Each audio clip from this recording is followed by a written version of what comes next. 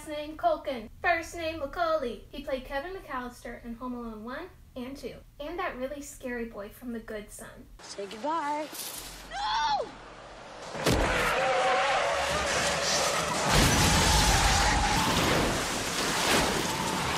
Spooky. But we're not here to talk about those movies. This Appreciate Me is all about the Pagemaster. Your family to a world beyond imagination. The Pagemaster. If you haven't seen this classic, you're missing out on one of the most magical movie experiences of the 90s. This live-action animated fantasy adventure film hit theaters all across America on November 23rd, 1994. Sadly, it only made back about half of its budget and was considered a commercial failure. But thankfully, others saw the beauty in this movie, and eventually it became a cult classic. Thank you. Lay down. Lay down. I'm trying to film here. Lay down. I know. Besides Mr. Culkin, the film also stars Christopher Lloyd, Whoopi Goldberg, Patrick Stewart, Spock, and even Scooby-Doo. At the start, we are introduced to the statistic loving, scared of everything Richard. His mean old dad sends him out to go buy some stupid nails, but instead, our hero ends up at a very mysterious and magical place called the library. There's a shady librarian who bestows upon him the all-powerful library card. Richard trips real hard and ends up in a magical cartoon world.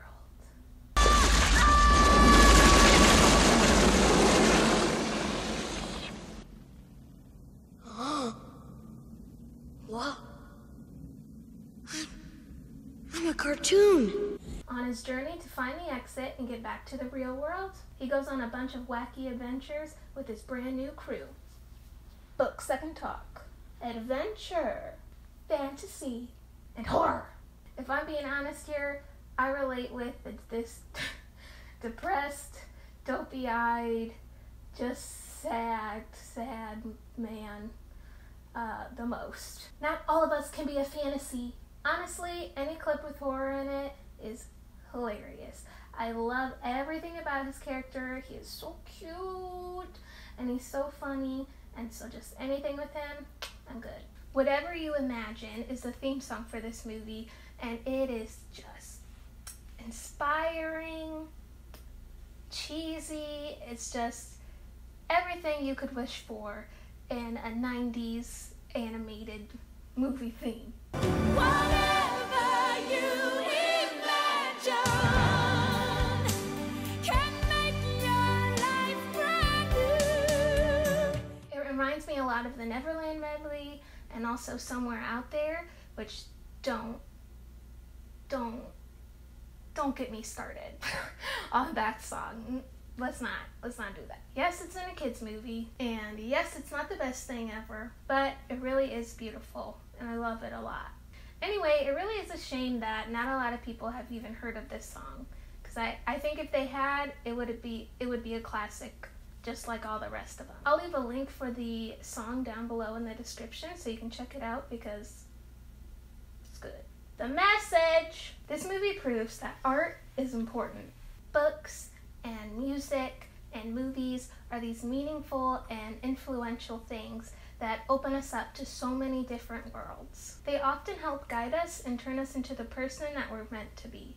It encourages kids to explore the arts and to use the strongest weapon that they have, their imagination. The Pagemaster also shows audiences that we can't always do things on our own, and that's okay. Don't be afraid of new things. Don't be afraid of the unknown. Embrace it. Believe in magic. Believe in yourself. My God, the values that this movie threw at you, it's ridiculous. The use of books is a bit outdated, as everyone now uses computers, tablets, and smartphones to enjoy entertainment. But that doesn't change the strong beliefs that this cheesy 90s movie tried and succeeded on passing on to its viewers. Simply watching digital screens these days changes the entire experience users have while enjoying media. The Pagemaster uses something that you can actually hold in your hand, which makes the magic inside that much more real. And I think that's what makes this movie even more special. Friends, if you'd like to watch it, right now it's on Amazon for only $10. This has been Appreciate Me, the Pagemaster edition. See you later, friends.